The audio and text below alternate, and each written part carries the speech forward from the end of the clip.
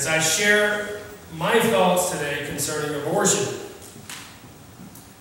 First of all, in an article by Todd Beeman, published by a website called Newsmax, National Right to Life Committee estimates that 55 million precious lives have been lost to a legalized medical procedure that we know as abortion.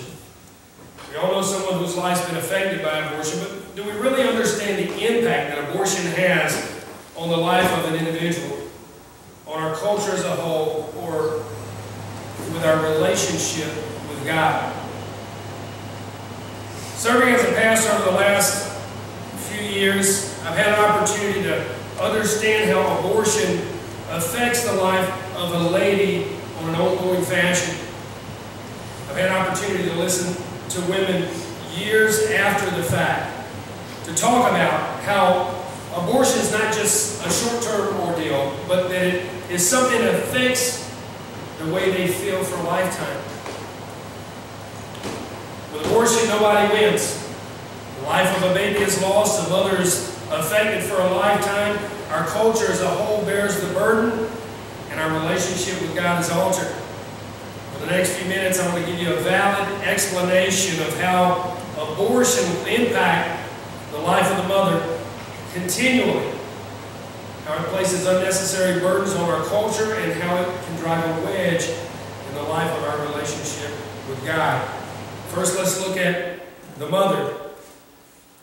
Abortion can impact a woman's life continually after taking the life of her baby.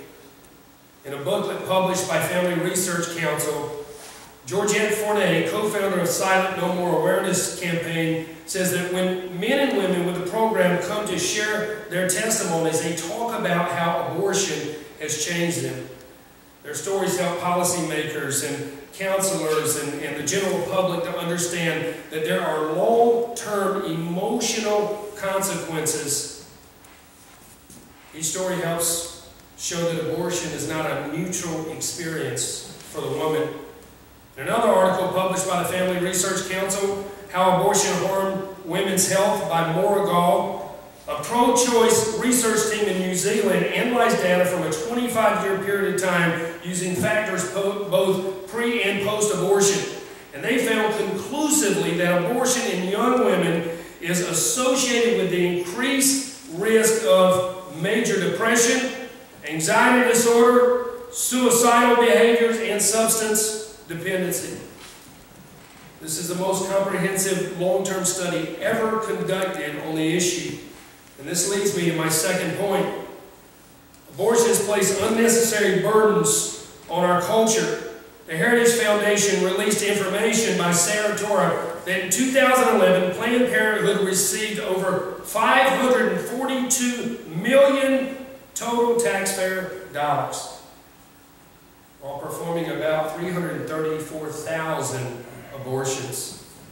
But it's not just the financial burden that affects Americans.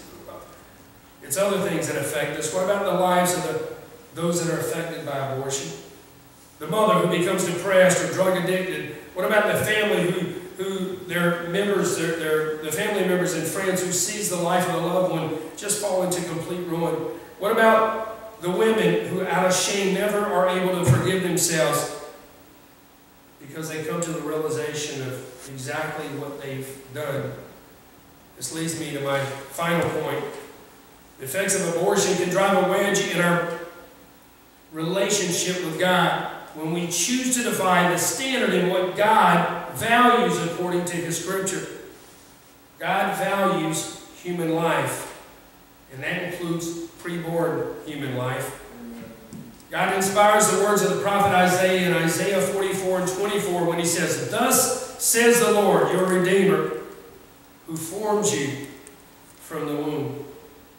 When we take away the life of an unborn baby, something that God values so much, our own consciousness will haunt us through the conviction of the Holy Spirit.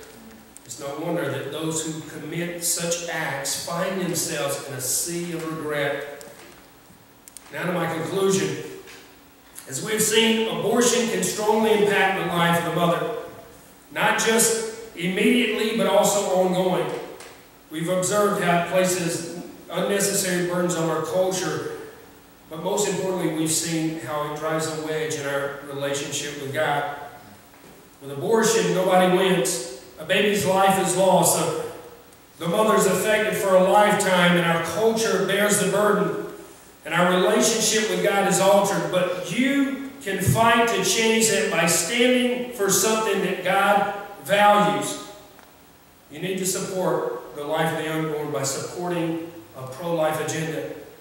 I implore you today to search for yourselves the horrible results of abortion, to find ways to make your voice known, and to let those around you know that you stand for something that God perhaps values most: human life. Thank you.